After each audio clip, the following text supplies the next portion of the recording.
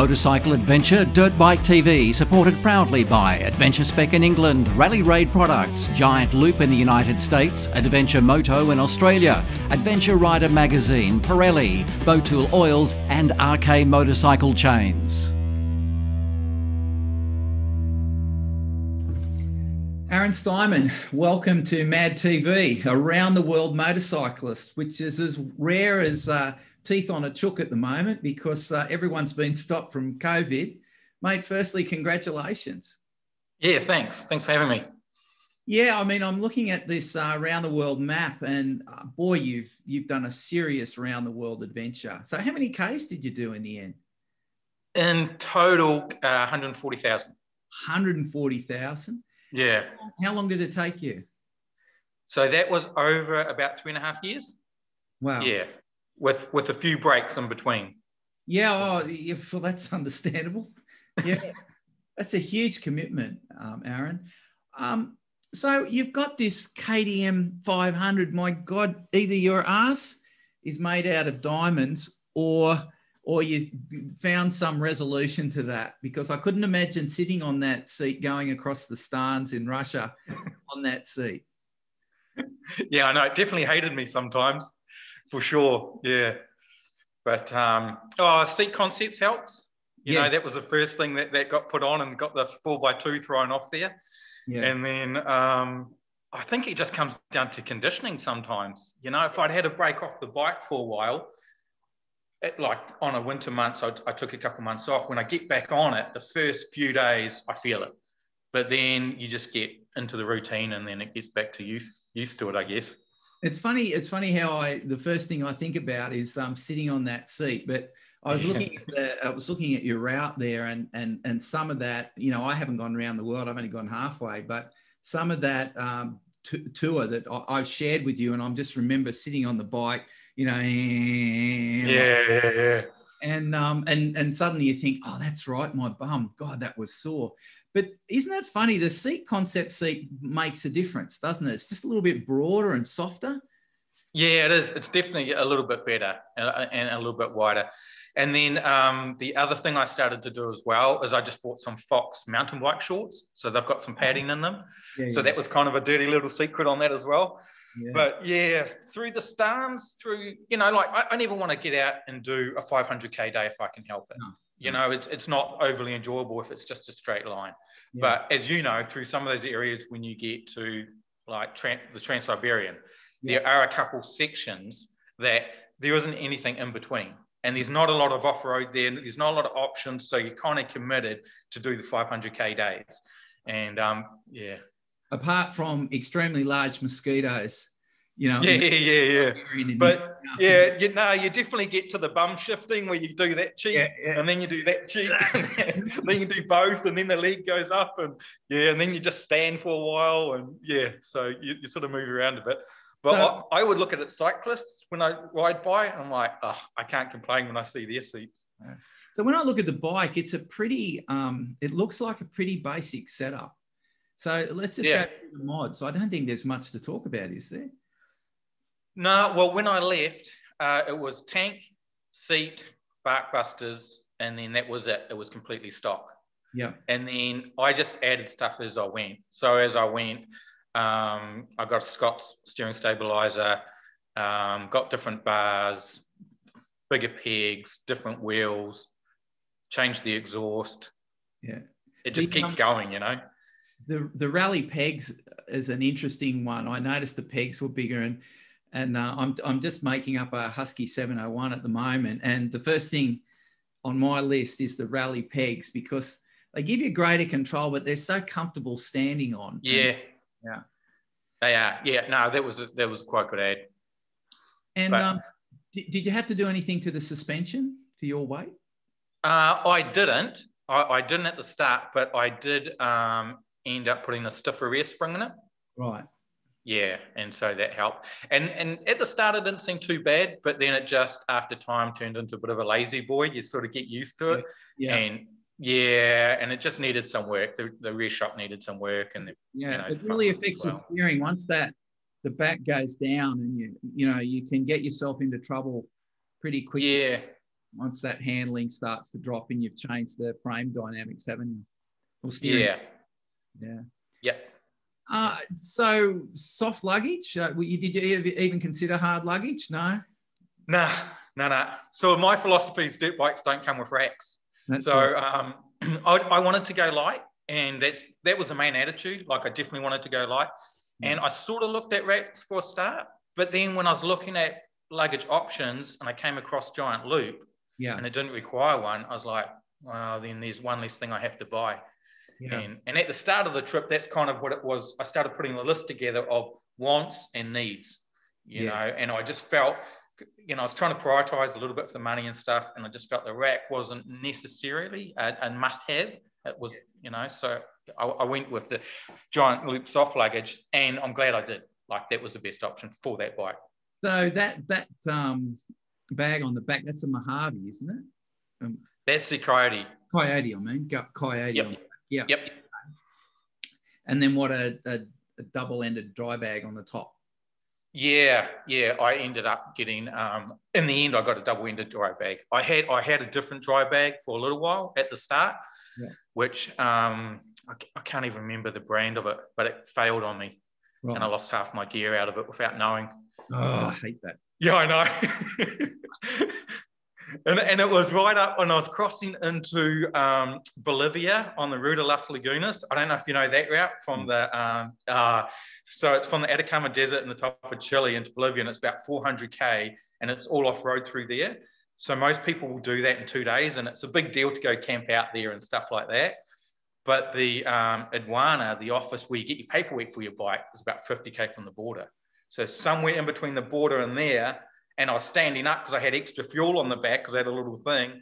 It opened up, and I got there, and I looked around, and the tent had sat on the exhaust and burnt through. My sleeping bag was gone. Everything was gone except, a couple bits and pieces. I couldn't find any of it. I rode back looking. I found one shoe, which I was stoked on because I had the other shoe. So I'm like, okay, I've got a pair of shoes. See, that rings familiar. I've got a good mate, Philippe, and we went into the Simpson Desert.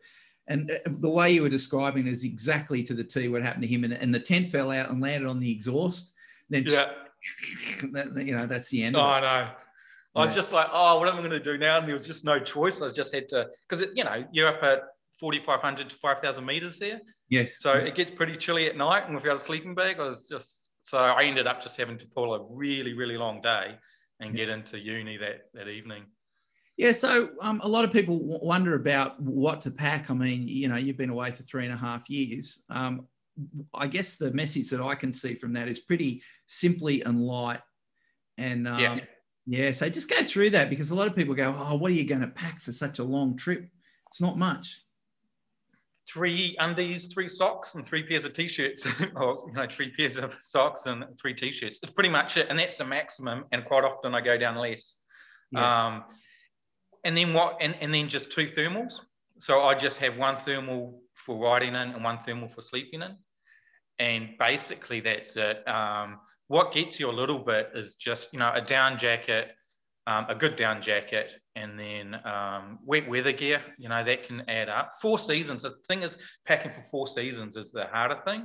So it's easy enough if you're going for 2 days in Australia and it's summertime, you kind of know, you can judge the weather. You don't have to go, worry too much. But dealing with a few more elements, that sort of makes the weight go up a little bit. Yeah. And then just a few more parts, right? I started carrying wheel bearings because they blew out on me a couple of times. Yeah. A spare air filter, oil filter, which is small, but, and oil and things like that. So when you start adding in some tools and some tubes and stuff like that, clothing is the thing you can leave out. Yeah. You would have been at around 15, 18 kilograms of weight, do you reckon? Maybe a little bit more, just because sometimes the tools add up, and just like I said, I did carry a spare set of bearings because I got caught out on that. Yeah. So just little things like that can add up. Yeah. But, so you got those legs on that, the Giant Loop system. So you're pushing all the tools down, heavy stuff down low and forward as far as you can. Yep, that's it. And then so basically, because it's got 3 dry bags, one side I had all my tools, tubes and everything like that. The other side I had my camping cooker, everything to do with that. And then the top dry bag was the clothing. Yeah. And then I just stuff anything else in between. And then the top bag was my tent, sleeping bag, sleeping pad, and anything like that. Yeah. But So it's a good lesson for people. Like you sound, like you're exactly the same as what I would do. And a lot of people just need to know you don't want heavy stuff up the top. You want that low and sacrificed as far as you can. It makes a difference to the handling of the bike, doesn't it? Yeah, it does. It does. And then, after I lost that gear in Bolivia, I actually didn't even replace it. So I ditched the tent, and because, I could find accommodation relatively cheap. Yes. So that was kind of my thing. If I can get accommodation for under $20, I'm going to probably get accommodation, because then I can be in a city and I can walk around, I can do what I want to do. Yeah. And it's not until the countries, when I got to North America, that I got back into having to use a tent every time. Yeah. Yeah. And I'm looking at your trip there. I just want to kind of skim over this and get some of your highlights. Do you have a favourite country? One that really stuck out, or some element of it? In terms of, I know that's probably one of the toughest questions you get, right? Yeah. And I think it comes down to, because each country's got something different in it to offer. So you look at somewhere like Switzerland and Austria, which are stunningly beautiful, but there's no off-road, so the riding there isn't that great. You've got the passes and the stuff. And bloody expensive. And expensive, that's it, And then you can go to Morocco, which, for me, the Sahara was really cool to check out and to ride around and stuff. But I wasn't a big fan of the bigger cities, like Marrakesh and stuff like that. Yes. So some parts of some countries I enjoyed more than others. There's countries I would not go back to, and there's countries I would. Like, I feel like I got rushed through Colombia, and I would like to go back and do more there. Yes. And that was mainly because I was having to cross the Darien Gap, between Central and South America. Yes. And as people don't know, you can't actually ride through there. There's not like a road or anything like that. So you've got a couple of options. One is to fly and get your bike on a plane. Yeah. And the other one is there's German guy, Ludwig, who run the boat, a big sailboat, 3-mast schooner. And it was a 3-day sail. You just hoist your bike up, put it on that, and go that way. But that was the last sailing of the season for him. So I had to take it. Otherwise, I was committed to flying, which I didn't want to do. No. So I rushed it a little bit through there. So I'm going to try to tie down again. In terms of geography, what are the ones that stuck out for you? What are your top favourites? Through the Stan countries has to be way up there. The Pamir Highway through Tajikistan, when you're up at 4,000 meters and 4,500 meters, and there's still 7,000 meter peaks all around you, the roof of the world, as they call it. Yeah. That's stunning. Hard to beat Mongolia, when you're just in the big open steeps and you're sort of picking your own path, so to speak. Yes. I mean, that's another one. It's like the world's biggest campground, right? You can just keep riding, and then when you stop, put your tent up, and that's where you are. Wow. Yeah. Anywhere else along the way there? I'm just there was lots of. So what I ended up doing is, you've heard of the Trans-Euro Trail? Yes. Yep. Yeah. So I use that loosely as my route through the Balkan countries, through Spain and Portugal and stuff like that. So I thought all the Balkans, through Bosnia, Montenegro and all that Trans-Euro Trail was really great through there, and some good scenery. So just for our viewers, that's called the TET, or Trans-European Trail. And my understanding is there's kind of keepers who look after certain sections to make sure that track is feasible and works. And what you get a download of the TET. It's free, isn't it? Yeah, you can go to their website. They have a Facebook page, but they also have a website. And it is smart to try and get the latest one, because they do change them. Yes. And you're right. They have what they call linesmen, and they're from that country. Yeah. And they go check it out. So I thought that was a useful tool. Yeah. I'm not one of these, I didn't use it 100%. Because some people were kind of purists and they go, you have to do the whole Trans-Euro Trail exactly. But like going through Bosnia and Herzegovina, I didn't, I wanted to go to Sarajevo, but that wasn't on the TET. So I just do a detour, go there, check it out, and then pick up on it somewhere else down the line. But for people in Europe or people ultimately in Australia going back out, that TET is a good little resource, isn't it? Or it's a great resource. I think it's like fantastic. 40,000 Ks of trails already. Yeah, I think it's something like that. And the one through Portugal, again, that was a really stunning one as well. Yeah. Through by the River Douro. And equivalents like that is also the BDR, Backcountry Discovery Route.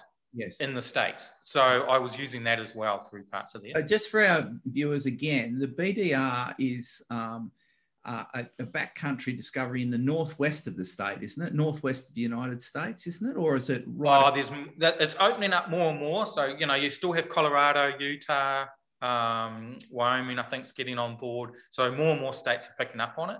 Yes. But yeah, definitely the Idaho, Oregon, Washington, they were kind of the that's where it originated. And yeah. But yeah, other states are picking up on it, and there's a lot more there. So that's one area I'd love to go, and I haven't yet. But how was that riding? That must have been brilliant. Oh, it's fantastic. You know, it's awesome all the way through there. And British Columbia is amazing as well, and stuff. So, you know, and obviously I carried on and went up to Alaska and did the Dalton Highway up there that people know up to Prudhoe Bay. Just sort of to finish off the continent, you got to get up there. Yeah, I can see that. You've gone right up. So people, I mean, a lot of this journey is about meeting people. If anything that, you know, every time I talk to around the world, one of the things they talk about, they've got a different view on humanity. Did this ride change your view on humanity? I don't know. I don't know if it changed it as much in heart. It sort of it did to a certain extent, but it reaffirmed what I kind of believed from other travels, because I've sort of done a bit of traveling over the years. Right. Is that, look, 99.9% of the people out there are good. They're just trying to get along and live their lives and do what they do. Yeah. But it's hard not to just. There's so much kindness of strangers that comes to you, especially, I think, traveling alone as a solo traveler. And it doesn't even matter with language barriers or anything like that. Prime example, I was in Portugal and I just went to do a river crossing. So I'd walk through this river to check it and stuff like that. About 20 minutes later, I came into, it wasn't even a town. It was just a little one shop, a concrete one painted white, and there were 10 guys sitting out the front in plastic chairs, and it must have been haircut day. You know, the guy had clippers, and all these guys are 60, 65, something like that. I pull up, take my boots off. It just started to rain, grabbed a can of Coke, started to wring my socks out. And one guy comes up to me, and I do what I always do, and I just point to the bike, and I get my phone out to Google Maps, and I point to New Zealand. Yeah. And then I sort of draw a diagram of where I've come to here, you know, and point to Portugal. And they sort of, and then I usually rub my bum, and they can see like my hard seat, and they always get a bit of a laugh on that. Yeah. But the thing to that was, one guy went away, and just before I left, he came back about 10, 15 minutes later and had 2 pairs of socks for me, dry socks rolled up, you know, and he was insisting that I take them. And I was trying to explain to him, oh, no, it's okay. I've got, you know, dry socks in the bag I can take out, but they would not let me go with wet socks on in my boots, you know. So just things like that, you know, and it's constant. Or you walk, or you come into a campground or somewhere, and someone comes up and goes, you know, I bet you can't carry a cold beer on that bike. Here, have a beer. Yeah. You know, which happened a lot in Aussie, actually. I was going to say, like, you had a view of Aussie. I mean, I've ridden with a lot of Kiwis in the South Island, and they have a view of Aussies. Apparently, your view raised about Aussies after you spent some time in Australia. Yeah. Well, it did. Yeah, it did. No, I got a lot of that, you know, like I say, you know, you can't carry cold beer on the campground and stuff like that. Yeah. I had another lady, I was at a gas station once, and she's looking at all the stickers on my bike, and she was an elderly lady in her 60s or something like that. Yeah. And she started talking to me, and I sort of told her what I was doing, and you could see her eyes misting up. And she just said, oh, my late husband was into motorcycles. Yes. And so, you know, and then she walked off, and I went in to pay, and I met her halfway into the garage, and she came out, she gave me the receipt and said, hey, look, I just paid for your gas. Yes. You know, yeah, just things like that. It's amazing, you know, but it's always like that. Up through the States, Canada, if I stop somewhere to get lunch, I start talking to people, and then the next minute, oh, where are you staying tonight? You know, oh, you can put your tent on our front yard or whatever. So it's pretty much constant, hey? Yeah, one of the things that I get constantly asked is, oh, you know, are Muslim countries dangerous, or aren't you worried about that? Well, you know, I think your view about this would be the same as mine. I mean, people just treat you nicely wherever you go. Doesn't matter what culture they're from. I just found everyone was very, very nice and considerate, you know. Yeah, and again, through the language barriers, right? You know, in Tajikistan, I was sitting there and 4 gentlemen were in the booth next to me as I was eating, and they paid for my lunch before they left. None of them spoke English. They just looked at my bike, looked at me, could kind of see, you know, what I was on about. Yeah. Yeah. I think some of my most, you know, memorable moments about, you know, those big travel is just people being really committed to help you out. And yeah. And I think that, I don't know, because I mostly travel solo. So I'm just assuming this, but I think it happens more if you do travel solo. Yes. I think people because you're not sitting there, perhaps not intentionally ignoring someone, but if you're with other people, you're going to start talking in your own group. Yeah. But if you're by yourself, you're not talking to anyone else, and people either will be, you're more approachable, I think. They'll come up and talk to you. Yeah. Yeah. Or you'll make the effort as well, you know. Now, I know there's a few will be going on about the more practical people listening still say, well, what about tyres? What sort of tyres did Aaron have? How long did they last? Give us Not long enough. Yeah, I was going to say, you'd be running through the tyres pretty quick. Yeah. 5,000 probably on the back, maybe 8 to 10 on the front. It was a constant. Constant. So I couldn't be picky for a lot of it because you just got what you had at that country at the time. So I ran through a bunch of TKC 80s. I got onto the Pirelli M21s, which I actually liked. Yeah. So I'd put those on where I could find it. But that's it. Like, soon as I got a back tyre, I'd be looking at the map and going, where am I going to be in about 5,000K, and where do I think I can get tyres around that area? You know, and because my bike's too small to really carry a tyre as well. No, I noticed you weren't carrying. It's too awkward, eh? Yeah, I noticed you weren't carrying tyres, and I thought, you know, that's part of the planning that goes into these, you know, looking ahead as to what's next.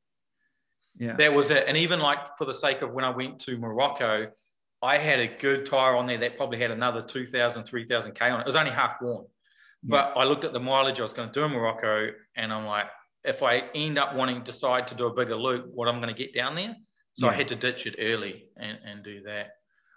The only time I carried a tyre was going into Mongolia, because the only tyre I could get in Russia was like, I think it was a Metzler AC10 cross or something. It was a real knobbly, and I didn't think I'd do the distance. No, all the bits. One of the things one of my greatest regrets is with the KTM690 is I didn't have enough mechanical knowledge on the bike before I left. And I didn't know how to change a fuel pump. And so with your mechanical knowledge, you know, people describe me as a hammer and screwdriver guy. Where are you on this, on the scale of... I'm about you. I'm with you. Oh, yeah? Yeah, I'm no mechanic, that's for sure. Oh, look, I can do the tyres, and if the wheel bearings went, you know, that's okay, and stuff like that. And yeah, I did end up carrying a fuel pump, so it's easy on my bike. But that was the other beauty about that bike. It's just a basic dirt bike, you know. Yeah. So everything's pretty straightforward on it to do pads and things like that. The fuel pump in the tank on the 500? Yeah. It is, yeah. And you just pull it out and you've got a clip, then stick it back in. Yeah. Yeah, no, it's nothing. Look, if something major went in the motor, then the chance, you're not going to have the parts to fix it anyway. So you probably, by the time you're somewhere to get the parts, you're probably going to be able to run into someone with a bit more mechanical knowledge than myself. Yeah. But I think I did a lot more preventive maintenance than other people. I was going to say that. I look at your trip, and the thing that strikes me is your preventative maintenance. Like, you were thinking ahead, really thoughtfully about, okay, well, this is where I'm heading next. And so have a chat about that for us, because it's that preventative maintenance, you were much stricter on that than I would have been, and I think it held you in good stead. Yeah, oil changes and air filters and the basics like that, you know, are pretty regular. I think probably the biggest one I did, the safest call I did, which was also a hard one, was when I was in the country of Georgia. Yes. Because you know, originally I had planned to go from London straight across to Magadan in the summer. And as things worked out, I ended up in Ireland and then Scotland. And by the time I came out of Morocco, I was like, I'm never going to make it before winter. So it was either going to have to do really long days or throw the plan out the window and take it day by day, which is what I did. Yes. So hence I ended up in Georgia with 50,000 more K on the bike than I anticipated. Yeah. And the motor had done 100,000 K at that stage, 100,000.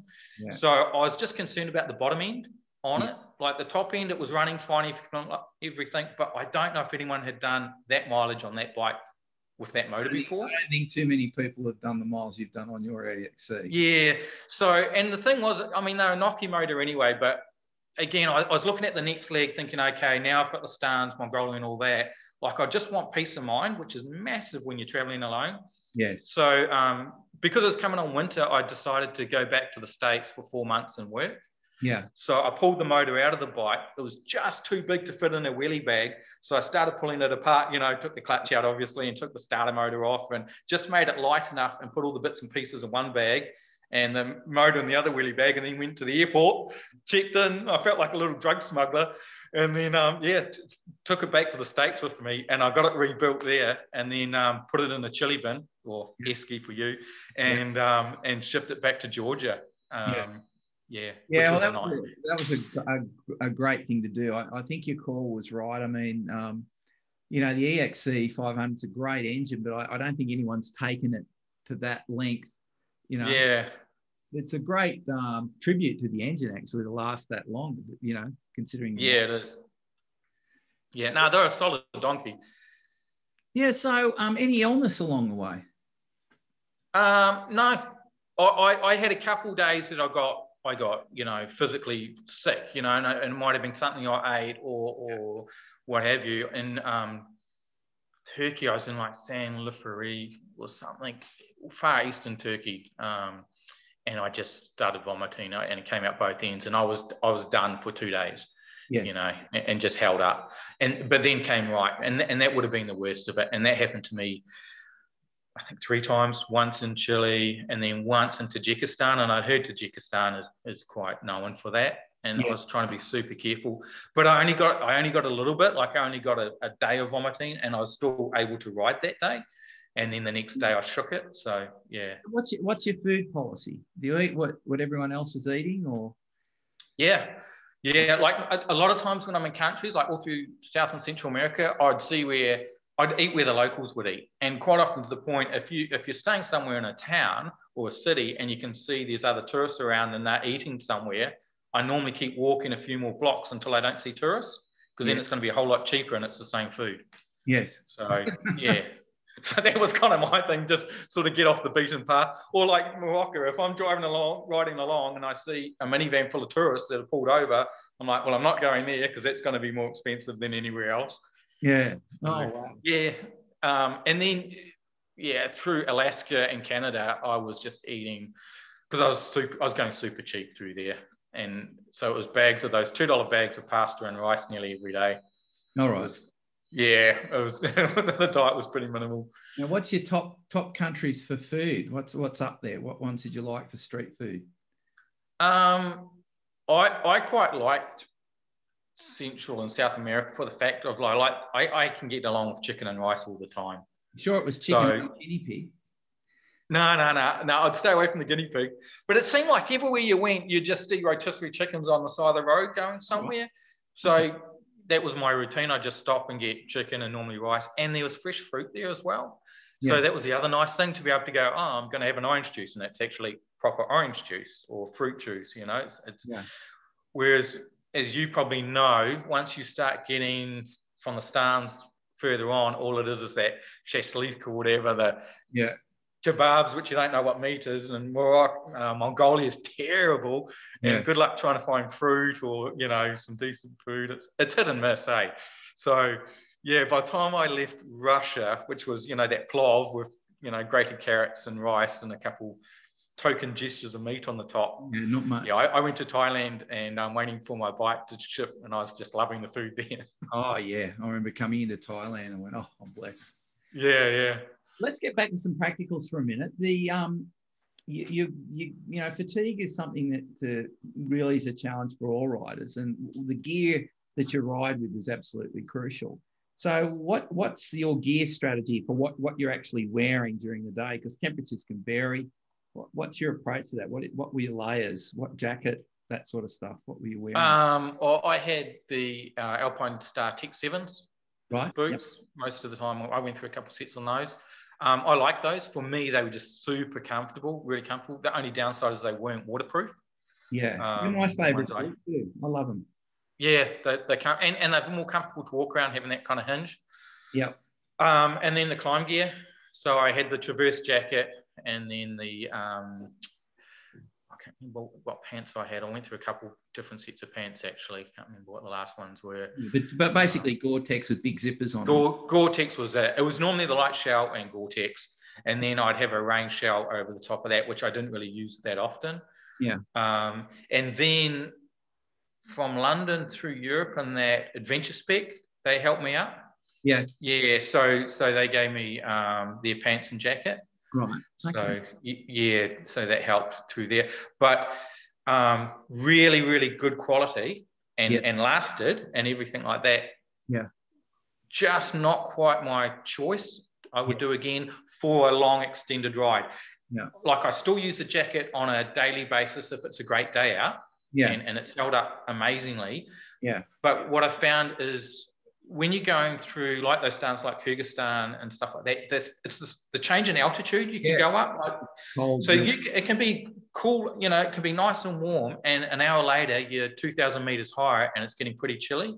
So you need something that with ventilation that you can zip up and without stopping. Like I hate stopping to have to put on or off a layer, you know, that's just, to me, it's annoying. And yeah.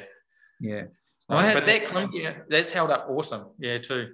I had a Klim Badlands Pro, I still do, for the international stuff. And people go, oh, God, that looks like a heavy jacket. But I didn't. What was your view on body armor? Like that comes with body armor in it, you know, that D30. What's your... Yeah, actually, I think it was a Badlands paint that I had. That was enough for me because I think it comes down to the attitude too, right? Look, you're not doing a motocross race. And you're not, and I'm by myself, so I'm not going out there and just going hammer and tongs, pinning it through these trails. I'm sort of like you're pulling it back, you know, you're riding a bit more sensibly, and I'm thinking about the bike a little bit too. Yeah. So like I didn't feel like I needed all the armor and everything like that. No. So it's a different style of riding, isn't it? Yeah, and it's interesting. You know, talking to a number of international riders, there seems to be this convergence of ideas, but whether it be gear packing or the gear you use. It's really interesting that there's a kind of a centralized body of knowledge that we've all learnt through either sharing information or our experiences in terms of what works and what doesn't. So with your underlayers, what did you have for underlayers on your jacket and that? Well, if it's cold, I had a down, like I have a Patagonia down jacket, the midweight one. And like down, you just can't go wrong with, right? I mean, it's so packable and it's so light. Use it as a pillow, do whatever. And with that, if you've got a wind stopper, then that's really all I need with some thermals. Yes. And I went with merino. Merino thermals were amazing. Yeah. You know, you can't go wrong with merino. And I don't think that you can, you know, they're not cheap, good thermals, but they're worth every penny, because that's where it starts off with your layering, really. Yeah, when I you know, when you get down to around -4, you know, a couple of layers of thermals and a wind stopper, and you've just about got it checked, provided you've got your gloves right, and you might be starting to get a bit cold in the feet though with Tech 7s, but yeah. Yeah, well, again, good socks, you know, that helps. Different socks. And then I just had I hate thick gloves. I'd never wear thick gloves. So my gloves were the Klim ones, like the Dakar ones, which are super thin. Yeah. And so I would have another thin merino glove under them at the most. But the biggest thing that helped me is the giant loop handguards, the bushwhackers. Oh, yes. Yeah, I use them. Yeah. Yeah. Look, they're not the prettiest things in the world, but they're the most practical things in the world. And you can cut them to fit their size. And they fit perfectly down the side of that coyote bag. Yes. So yeah, they pack really away. So to me, they were a lifesaver in the rain and the cold. Like then I didn't need to have really thick gloves. I still use mine all the time, particularly in cold and wet. Like they're amazing. Yeah, no, I think they're a great thing. Yeah, people look and they go, oh, what's this? It looks like elephant ears. Well, they work. Yeah, I know. They work. I know, like I don't care if it's practical. My hands are warm. I'm like, who's looking at me? I'm in the middle of Argentina, or in the middle of nowhere. You put them in your bag. They pack flat. You just stick them in your bag. And they've taken no volume at all. Yeah. Yeah. Like I say, for me, they fit perfectly down the sides of the carry bag on the outside, one on each side, because they just mold around there. Yeah. Yeah. Yeah.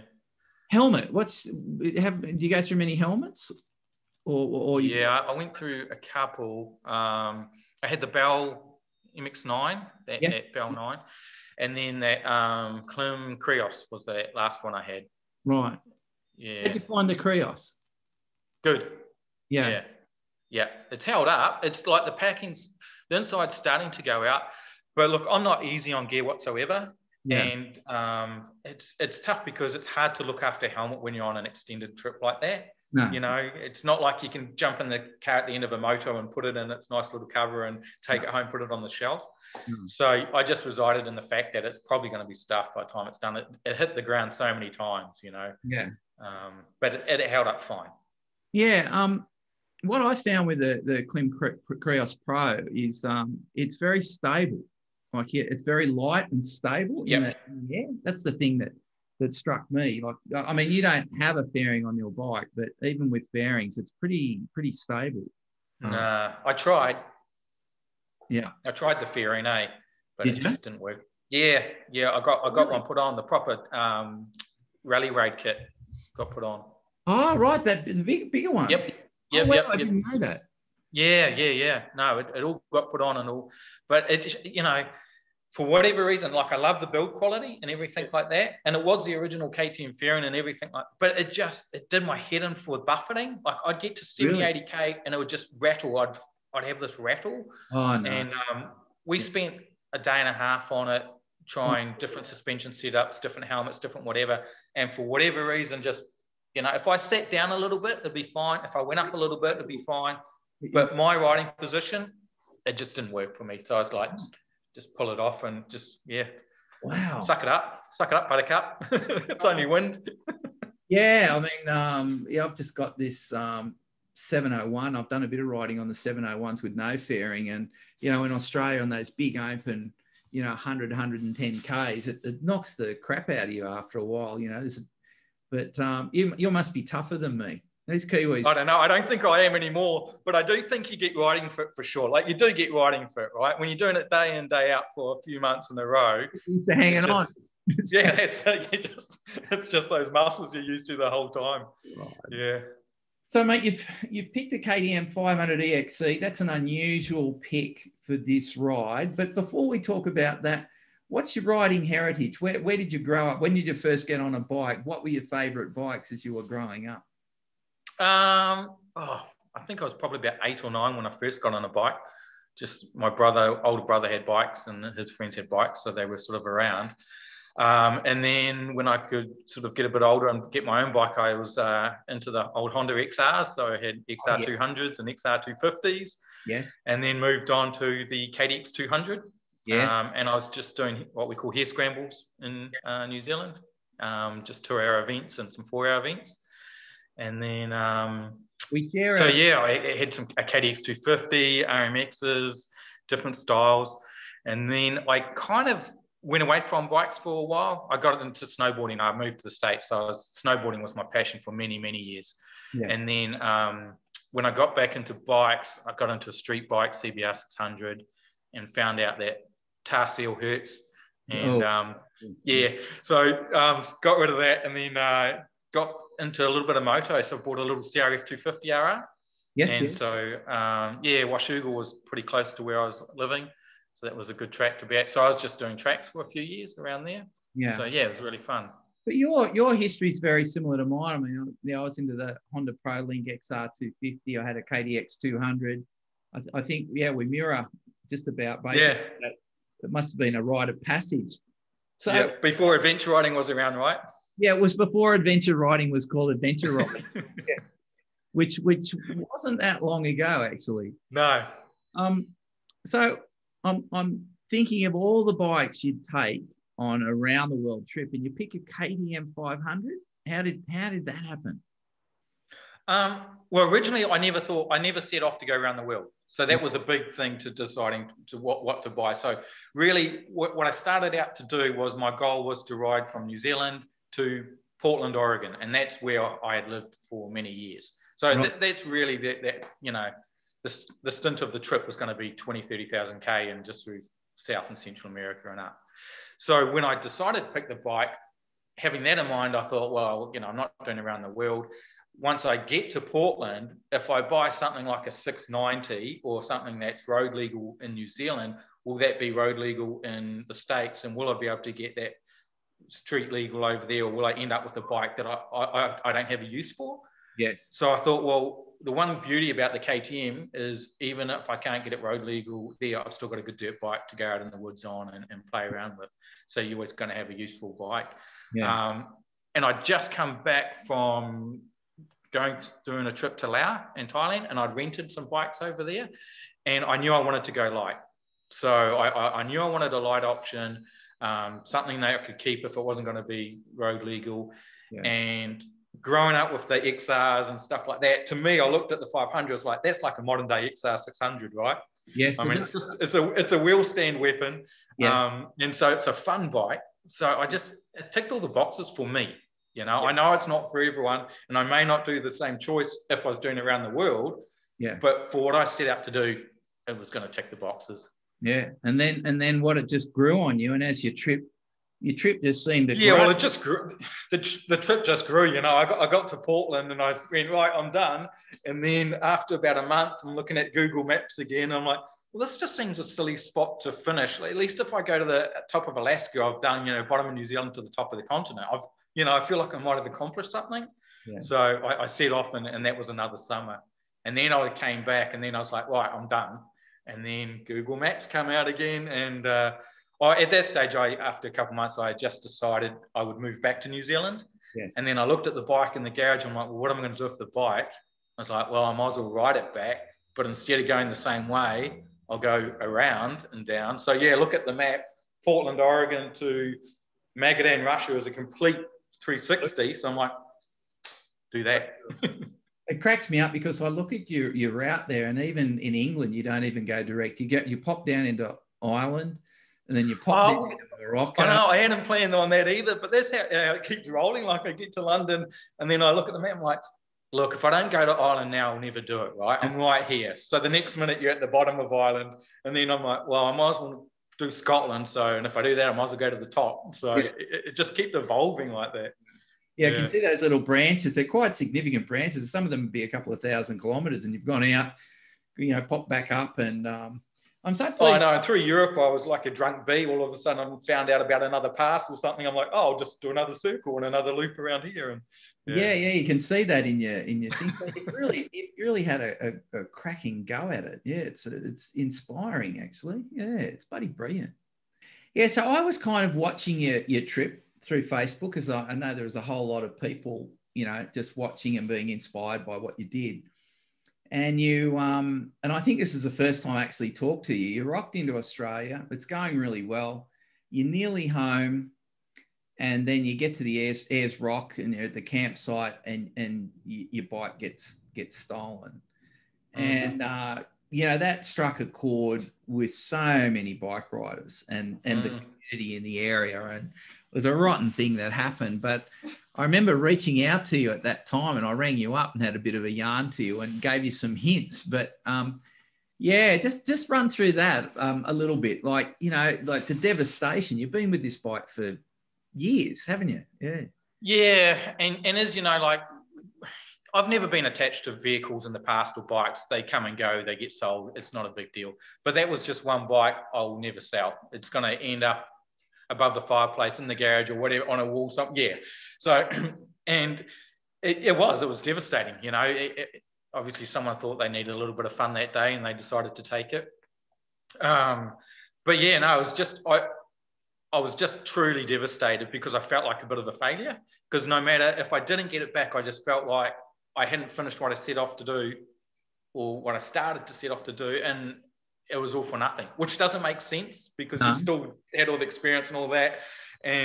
But that's how I felt. Like I truly did. And people were reaching out to me going, "Hey, look, I've got a bike you can use," or what have you. That wasn't the point. Which is amazing, but it's not the same, right? I'm still it's not the same. But that's another situation where the kindness of strangers just jumped out. The amount of people that were helping, and the guy in the campground couldn't have been nicer. He came over to me, and I'm sitting on my tent, at 10 in the morning. It's going to be a 40-degree day. There's no shade. It's in the dirt. It's like, what are you going to do? And I'm like, I'm just trying to book a ticket. My phone's going flat, out of here. And, he said, "Oh, look, let's put you up in a hotel for a couple of days. Let's get you sorted out," which was amazing. Yeah. And then, so I sat in there, and I just couldn't sit still. Like at lunchtime, I'm like, I've got to do something. So I went out, because it is a small community where we were in Ulara.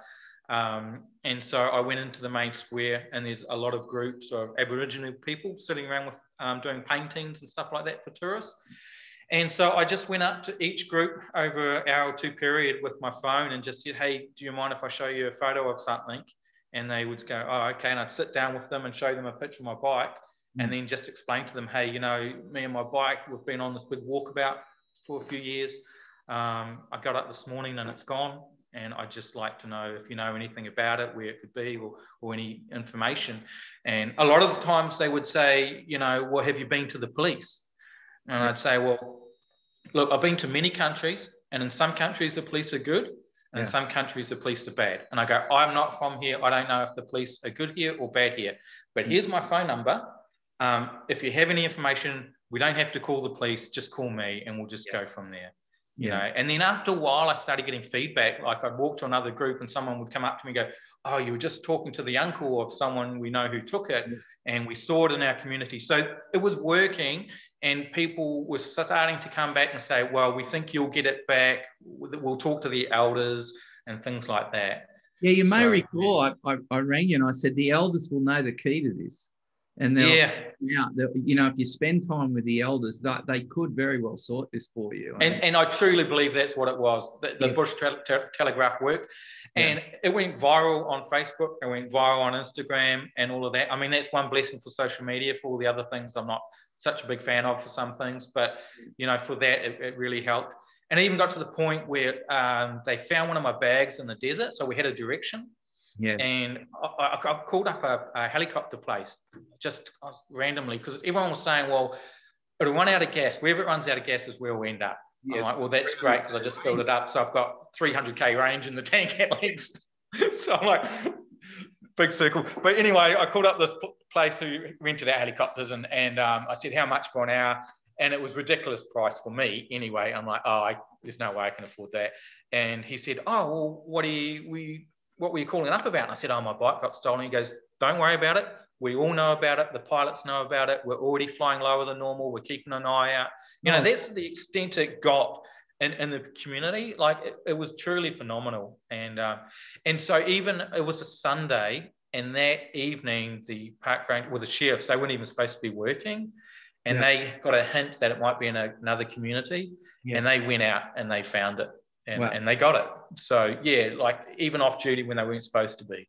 Yeah. No, but it was trashed. It was absolutely trashed. Yeah. But I didn't care. Yeah, but you got it back. I mean, that's the Yeah. And and then from there, and then just the kindness keeps pouring out, right? Now I've got to work out how to get it back to me. And the only tow place around wants 2,400 Aussie for 400k round trip. So another guy jumps up and messages me and says, "Hey, I can go get it for you." Wow.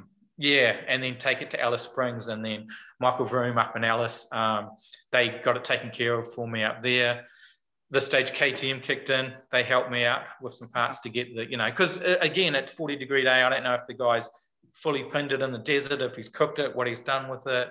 No. Everything that can be taken off has been stripped off it. It's been painted black. Yes. So, and you got it back, and got it back. And I couldn't keep up with the amount of people that were messaging me throughout all of Australia to go, "When you get to Brisbane, when you get to Melbourne, when you get to wherever, I've got a room for you, I've got a garage for you," and whatever. the positives outweighed when I looking back on it now. I mean, it was a devastating day, and I don't want to relive that morning, but not knowing when you know the outcome. But now knowing the outcome, I look at it, and it's a big positive, really. You know? And it's that humanity getting behind a passion and just lifting you and carrying you. And and that's the thing. You just can't let that one person, you know, affect everyone else's kindness that goes around. You've just got to ditch it. And even to the point where, you know, people have asked what happened to the guy and all of that. And I'm like, no, I don't even care. Like, it's not even worth me worrying about. Like, all I care about is looking forward, and I've got the bike, and let's just go forward with this. So, yeah. So Aaron Steinmann, round the world motorcycle adventurer to the extreme. What do you got planned next? You've come home. How was that? Over break. Well, for me, I got back just as COVID hit New Zealand and lockdown was coming into effect. So, and luckily my cousin has a little farm down on the west coast of South Island, so it was an amazing place to be. I could still go out and fish and do what, you know, life goes on as normal, so to speak. But, we're all pretty restricted. I mean, there's ideas out there. But at this stage, I just need to get back into routine for a little while, save up the money again. Did you find, I found it difficult to adjust when I got back?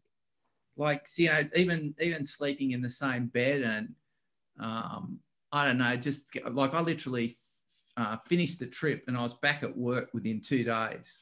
And my head was not in. So I didn't have that work to come back to get immersed in straight away. So I've sort of been drip feeding myself. But as you know, trying to set up this interview, how long that took, because I was just down south for 6 weeks. Yes. So, you know, I've still got that lifestyle where I'm like, well, it's sunny for the next 3 days, so I won't have to really go back north. I've got to say, you've been the most pain in the ass interviewee to get on the Mad TV, because you live such a lifestyle at the moment. Like, you're absolutely free, and, you know, you can just change tack at the blink of an eye. Yeah. So if I get like more into a set routine, it might be a bit different, but I kind of like that though, you know? Yeah, mate, it's completely random. So you don't have anything in mind? You don't have anything? Look, I don't think I'd want to necessarily go back to places I've been. So Africa would be the glaring obvious one when you look at the map. Yes. You know, to do something in Africa. Yeah. But I do like the idea of Himalaya. Yes. And Pakistan. It's sort of been coming into my mind of late, up around that sort of area. Yeah. I just look at places I haven't been, I guess, is the big thing. Well, what I'd suggest to you, having done a bit in the Himalayas, highly recommend the Himalayas. Get up there. Food's good. People are great. Scenery stunning. And I'm going to take up as soon as we get out of this COVID thing, I want to head either northwest and get on that those trails in the northwest of America, or I want to head to the Tet, and I want to do some of this Tet in Europe. They were the things that would do me just fine. Yeah. Oh, both good options. But, you know, you've always got Harold there at Giant Loop to go sort you out once you get over into Oregon and show you some trails around there. But, you know, the BDR, like, America's pretty neat for that. I mean, it is pretty stunning. Colorado's amazing. I've loved that state through snowboarding. I've snowboarded a lot there, and it's good to see it in the summertime as well. Yeah. You know.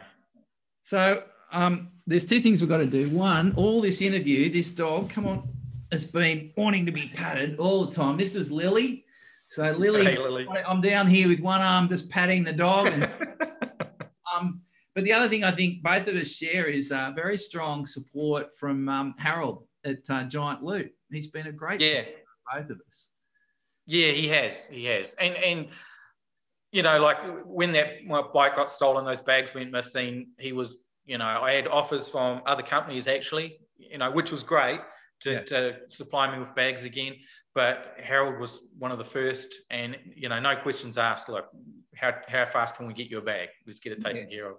No, he's been a great supporter of, you know, big adventure rides and people out there doing it. And so we'll give Harold a big shout out. But Aaron, it's been great. And they work, right? They bloody and that's the most important part. Like I wouldn't do it if they didn't work. So yeah, just on that, I mean, people go, sometimes they say, you're sponsored, therefore you'll say that the gear's good. And well, no, I don't function like that, and I don't think you would either. What I found was I was looking at the gear and saying that will work, and then I got the gear. Like it's not, I don't, it's been bulletproof. I've had a number of different bits of the gear. One different system that I use a lot of is the Cisco panniers. They're like two like bag panniers that droop over the sides on rack. Okay. And they keep your gear really low and centralized and allows you to put that top bag, because I got the filming gear in between my legs. Otherwise you're too crunched up with, you know, because you don't have a tank bag on that. See, I have to have a tank bag so I can whip my camera out. So it just makes it a bit crunched up. Yeah, and along those lines, like getting back to the tyres, that like last quite a few sets I've been running that Aussie brand. Was it? I don't know how do you say it there. Moto Z or Motaz? Motos. Motos, is that how you say it there? Because some say Moto Z and some. Yeah. So I was running those Rail Zs and for a lot of it through the stunts and that, and they were good. They were really, really good.